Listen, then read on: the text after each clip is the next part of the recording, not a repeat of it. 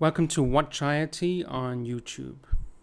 In day one of the 2-day-long Geneva Watch Auction, number 11, held by Philippes in association with Bax and Rousseau, records have already been set, as the auction house returns for the first live auctions since the global crisis began. Many collectors were incredibly enthusiastic about certain top lots, and one of those top lots is a Patek Philippe, reference 1518 in pink gold, from the collection of the legendary Claude Biver.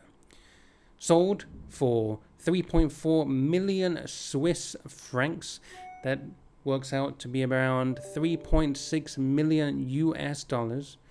That's setting a new world record for this watch in this metal. The auction witnessed almost 1,800 bidders from 67 countries, and more are expected to join in. The one that sold on June 27 for $3.5 million to a telephone bidder and set a world record was among Biver's favorites. Interestingly, it was surpassed by the reference 1518 in stainless steel that Philippes sold for a world record of 11 million plus at the Geneva Watch Auction number 4 in 2016.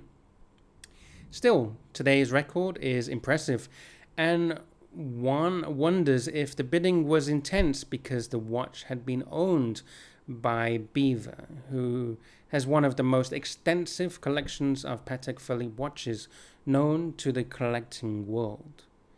A second Patek Philippe watch owned by Biver, an 18-karat yellow gold world time watch, also sold today for 387,500 Swiss francs.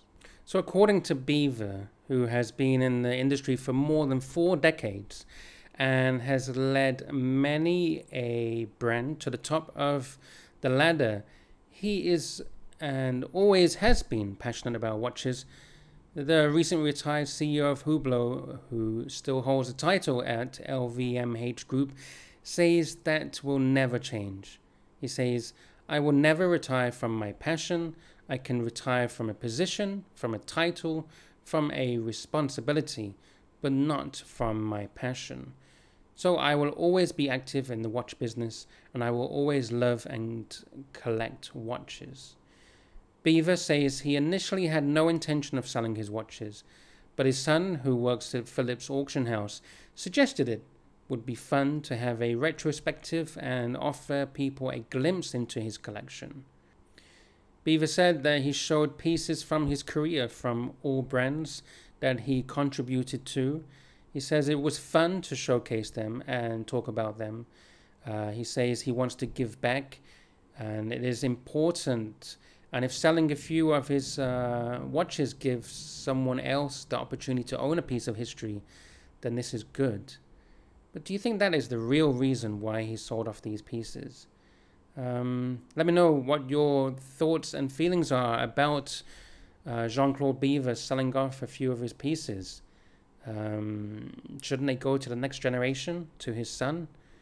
What do you think is the real reason for him selling off these pieces? Let me know your feelings and thoughts in the comment section below, and of course subscribe and click on the bell icon, Watch IT, and we will keep you updated in the watch world.